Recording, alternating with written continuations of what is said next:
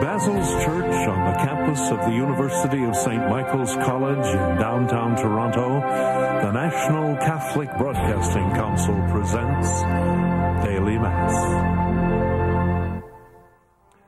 The televising of today's Mass is made possible by a contribution from 3 donors.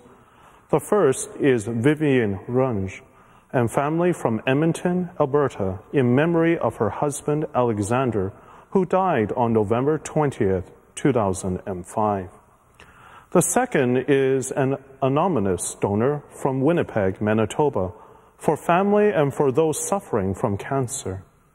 The third are the members of the Wetaskiwin Knights of Columbus Sacred Heart Council 6839 in Wetaskiwin, Alberta. Our thanks to our donors for the gift of this Mass. In the name of the Father, and of the Son, and of the Holy Spirit. Amen. The Lord be with you. Today we celebrate the Mass for Tuesday. As we continue on with this liturgy, let us be mindful of our faults and failings.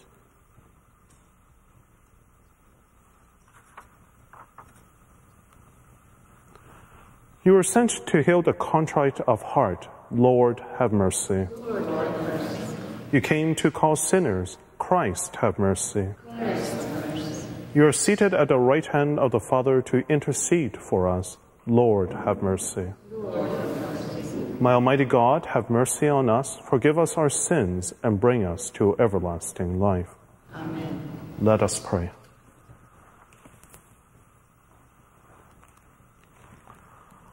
O God, who manifest your almighty power above all by pardoning and showing mercy, bestow, we pray, your grace abundantly upon us, and make those hastening to attain your promises heirs to the treasures of heaven.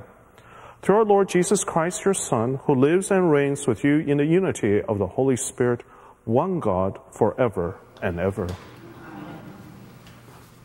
A reading from the letter of Paul to Titus. Teach what is consistent with sound doctrine. Tell the older men to be temperate, serious, prudent, and sound in faith, in love, and in endurance. Likewise tell the older women to be reverent in behavior, not to be slanderers or slaves to drink.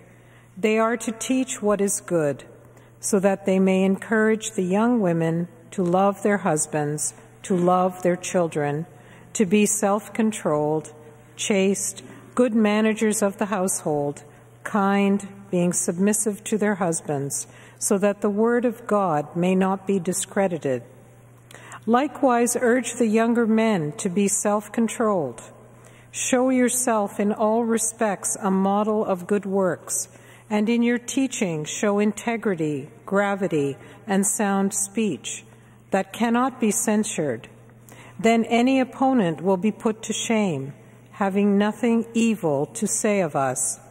For the grace of God has appeared, bringing salvation to all, training us to renounce impiety and worldly passions, and in the present age to live lives that are self-controlled, upright, and godly, while we wait for the blessed hope and the manifestation of the glory of our great God and Savior, Jesus Christ.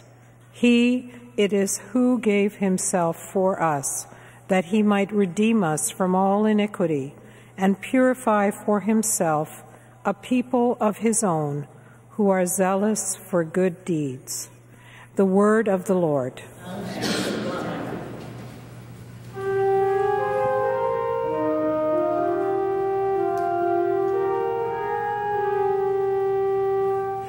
The salvation of the just comes from the Lord. The salvation of the just comes from the Lord. Trust in the Lord and do good, so you will live in the land and enjoy security. Take delight in the and he will give you the desires of your heart. The salvation of the just comes from the Lord. The Lord knows the days of the blameless, and their heritage will abide forever. Our steps are made firm by the Lord when he delights in our way. The salvation of the just comes from the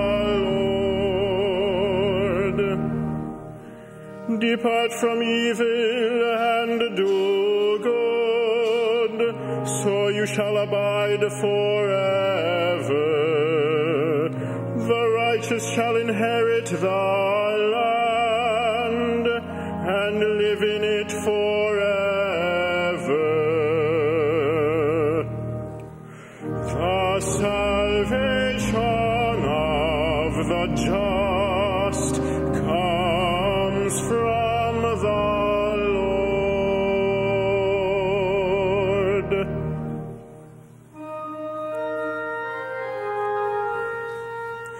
Alleluia, alleluia. All who love me will keep my words, and my Father will love them, and we will come to them. Alleluia.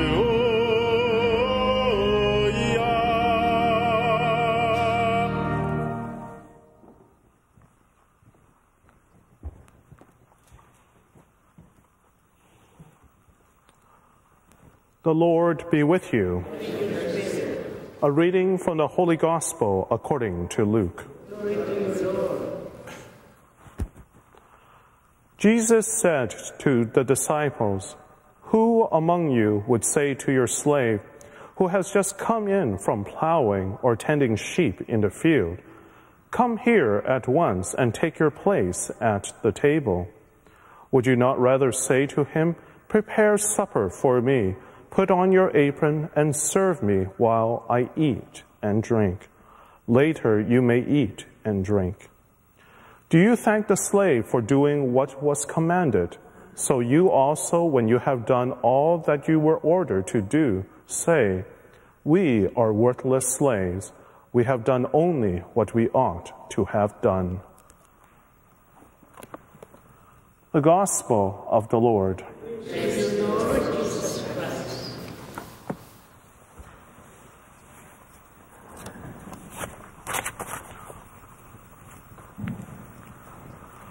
Today's first reading seems to be answering the questions, what does a Christian look like?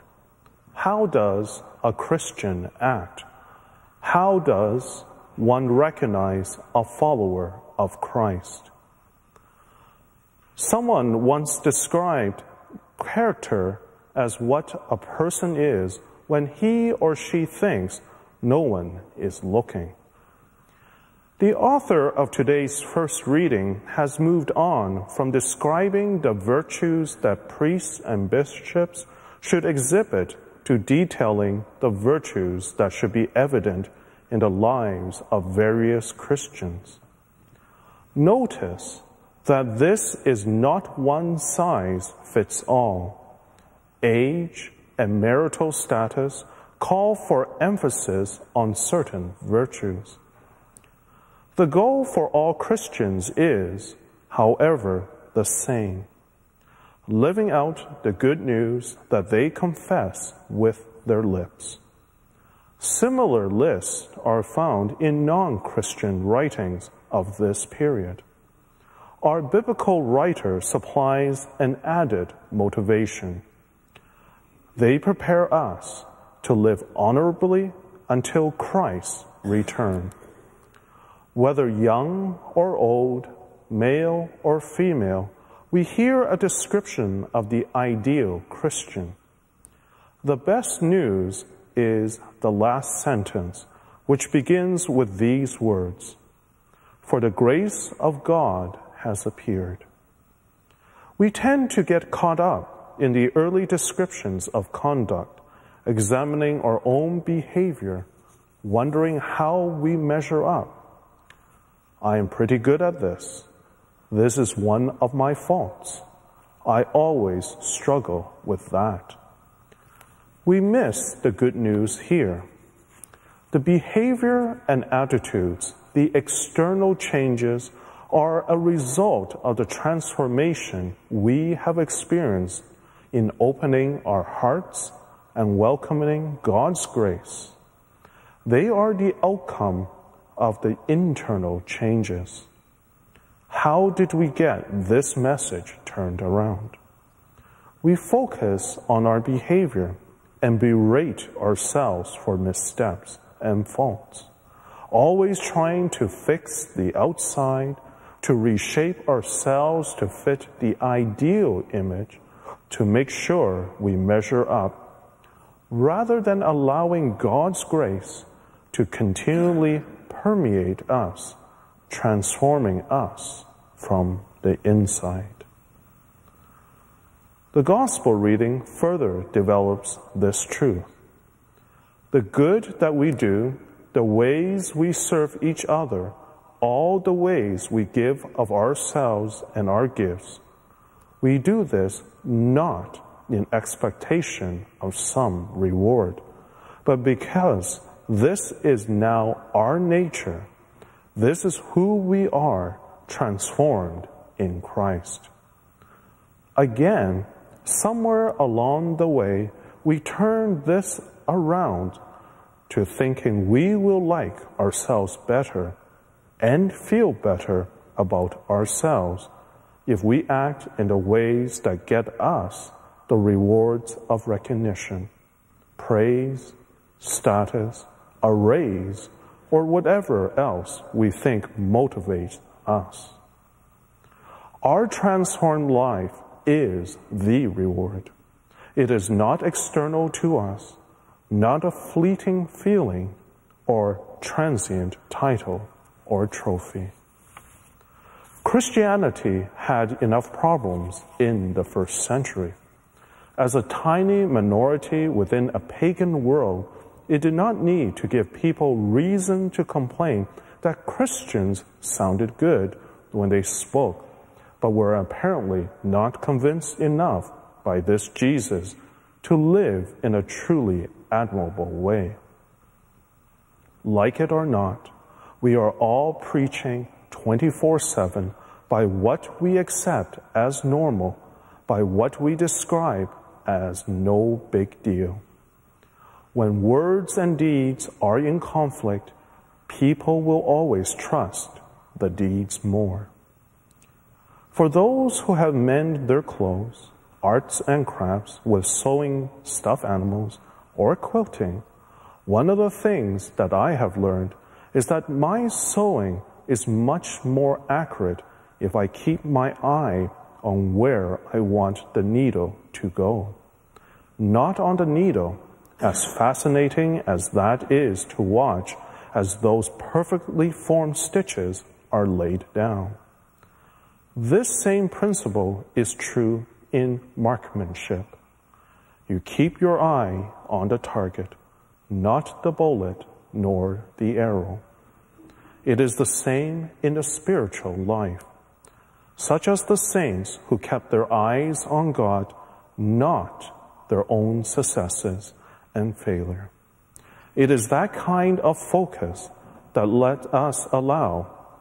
allows us to continue day after day through the challenges of life and not be discouraged, but be continually converted and transformed. As we hold our gaze on Christ, not our own footsteps, our hearts are also transformed.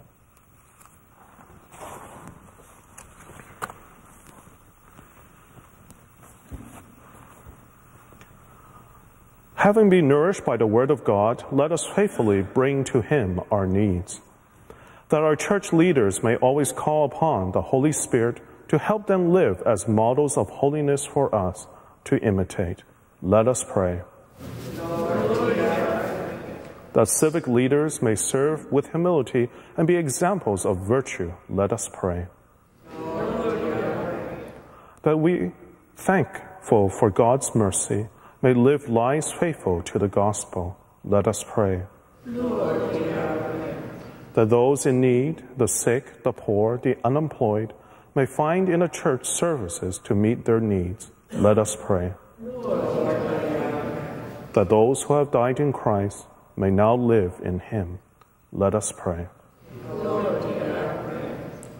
Lord God, provider of all blessings, we praise you for your gifts to us and ask that you hear our prayers through Christ our Lord. Amen.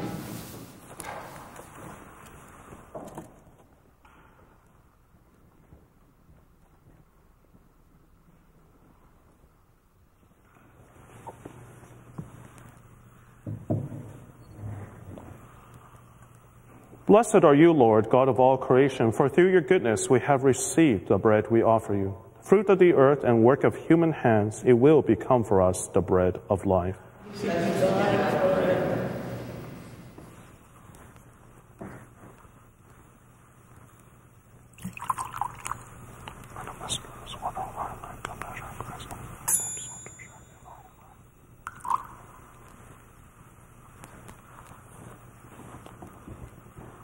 Blessed are you, Lord, God of all creation, for through your goodness we have received the wine we offer you. Fruit of the vine and work of human hands, it will become our spiritual drink.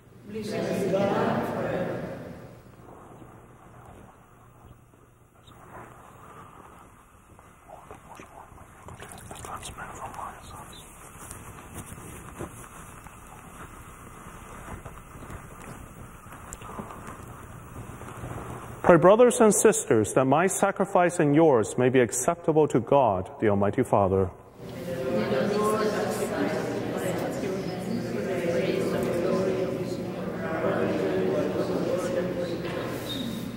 Grant us, O merciful God, that this our offering may find acceptable with you, and that through it the wellspring of all blessing may be laid open before us, through Christ our Lord. Amen. The Lord be with you. Lift up your hearts. Let us give thanks to the Lord our God. It is truly right and just, our duty and our salvation, always and everywhere to give you thanks, Lord, Holy Father, Almighty and eternal God. For in goodness you created us, and when he was justly condemned, in mercy you redeemed him, through Christ our Lord. Through him the angels praise your majesty, dominions adore, and powers tremble before you. Heaven and the virtues of heaven and the blessed seraphim worship together with exultation. May our voices, we pray, join with theirs in humble praise as we acclaim.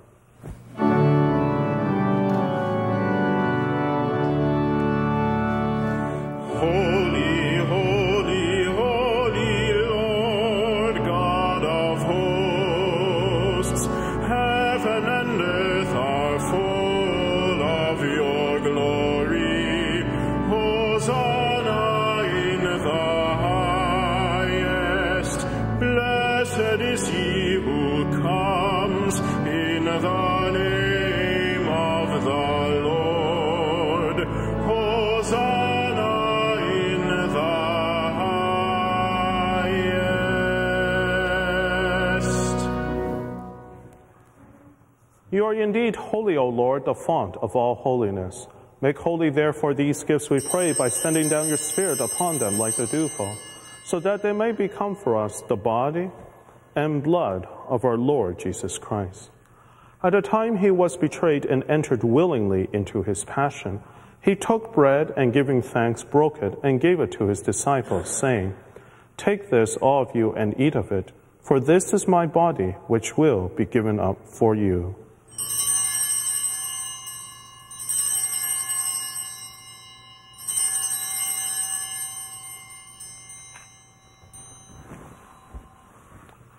In a similar way, when supper was ended, he took the chalice and once more giving thanks, he gave it to his disciples, saying, "Take this, all of you, and drink from it, for this is the chalice of my blood, the blood of the new and eternal covenant, which will be poured out for you and for many for the forgiveness of sins. Do this in memory of me."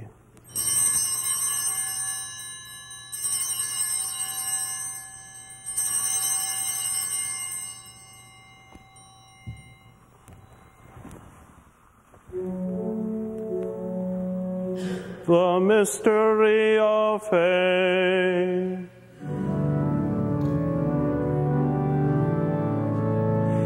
We proclaim your death, O Lord, and profess your resurrection until you come again. Therefore, as we celebrate the memorial of his death and resurrection, we offer you, Lord, the bread of life and the chalice of salvation, giving thanks that you have held us worthy to be in your presence and minister to you. Humbly we pray that partaking of the body and blood of Christ, we may be gathered into one by the Holy Spirit. Remember, Lord, your church spread throughout the world and bring her to the fullness of charity, together with Benedict, our Pope, and Thomas, our Bishop, and all the clergy. Remember also our brothers and sisters who have fallen asleep in the hope of the resurrection, and all who have died in your mercy. Welcome them into the light of your face. Have mercy on us all, we pray, that with the Blessed Virgin Mary, Mother of God, with the blessed apostles, and all the saints who have pleased you throughout the ages, we may merit to be co-heirs to eternal life and may praise and glorify you through your Son, Jesus Christ. Through him and within and in him, O God, Almighty Father, in the unity of the Holy Spirit, all glory and honor is yours forever and ever. Amen.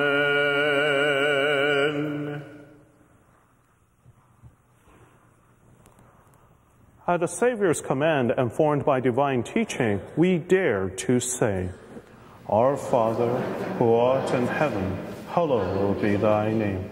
Thy kingdom come, thy will be done, on earth as it is in heaven. Give us this day our daily bread, and forgive us our trespasses, as we forgive those who trespass against us. And lead us not into temptation, but deliver us from evil. Deliver us, Lord, we pray, from every evil. Graciously grant peace in our days, that by the help of your mercy we may be always free from sin and safe from all distress, as we await the blessed hope and the coming of our Savior, Jesus Christ. Lord Jesus Christ, who said to your apostles, Peace I leave you, my peace I give you, look not on our sins, but on the faith of your church, and graciously grant her peace and unity in accordance with your will, who live and reign forever and ever. Amen. The peace of the Lord be with you always. Let us offer each other the sign of peace.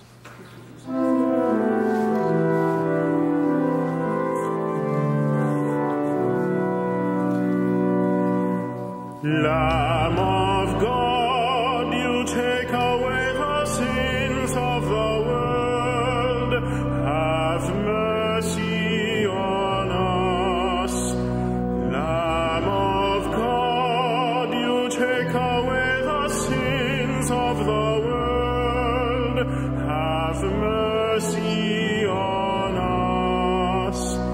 Lamb of God, you take away the sins of the world. Grant us peace.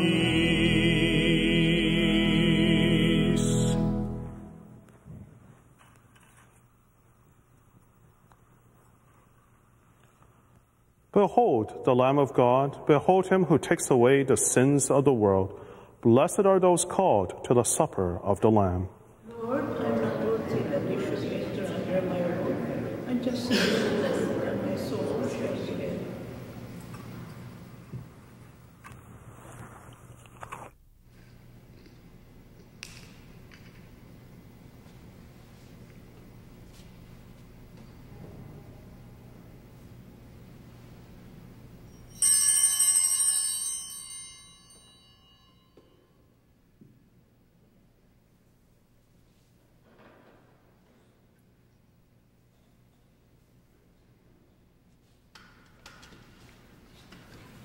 Will those of you at home join with me now in this prayer for courage?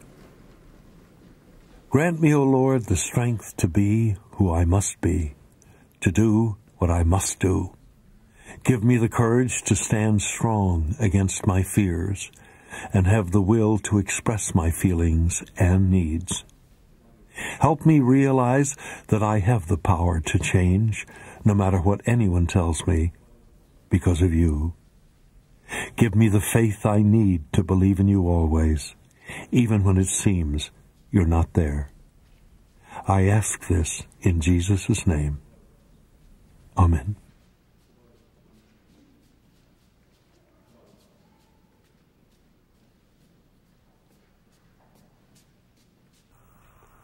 Let us pray.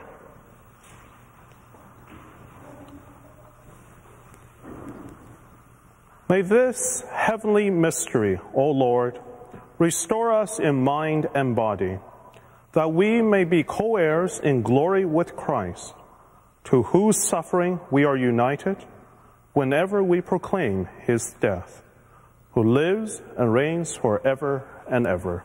Amen. The Lord be with you. My Almighty God bless you, the Father, the Son, and the Holy Spirit. Amen. Mass has ended. Let us go in peace to love and serve our Lord. Our thanks to 3 donors. The first is Vivian Runge and family from Edmonton, Alberta. The second, an anonymous donor from Winnipeg, Manitoba. And the third are the members of the Wetaskiwin Knights of Columbus Sacred Heart Council 6839 in Wetaskiwin, Alberta. And it's their generous contributions that made the televising of today's Mass possible. We'd like to make it as easy as possible for you to send us a donation. If you'd like us to send you prepaid postage envelopes, just call our office at 1-888-383-6277.